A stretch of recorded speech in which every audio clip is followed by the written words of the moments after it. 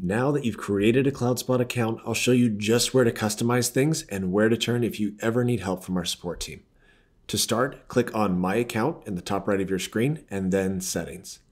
The section titled Storage is where you'll be able to see just how much space is being used by all of your photos.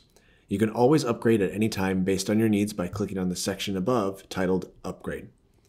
In Profile Settings, you can edit your company name, the account email address, password, and the reply to email you'd like to use when sending emails through CloudSpot. The email template section is the place to really set yourself up to save a ton of time here in your business. You'll be able to create as many email templates as you'd like. Personally, as you can see here, I created a template for pretty much every type of client that I'd have. I've also created an email for vendors, which already has hyperlinks to my Facebook and Instagram pages, so they know exactly how to credit my photos.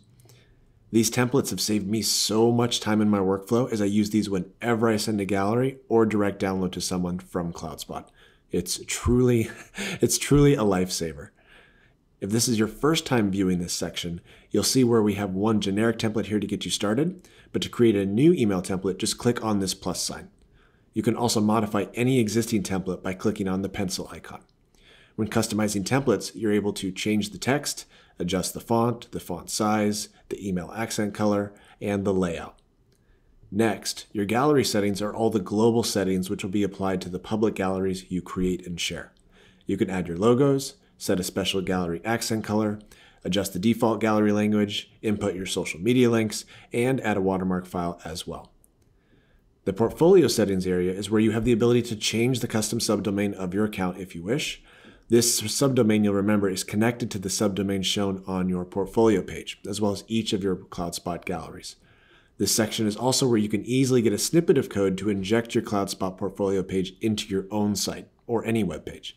You can even inject just a single category of your portfolio page, so there are a ton of possibilities here on how you can even leverage this to create an awesome experience for inquiring clients and even vendors. The last tab here is for billing, where you can update or add a payment method to your account for when you upgrade your storage. But that's it. Once you have these sections customized to your business, CloudSpot now becomes totally invisible to your clients and your brand is the hero.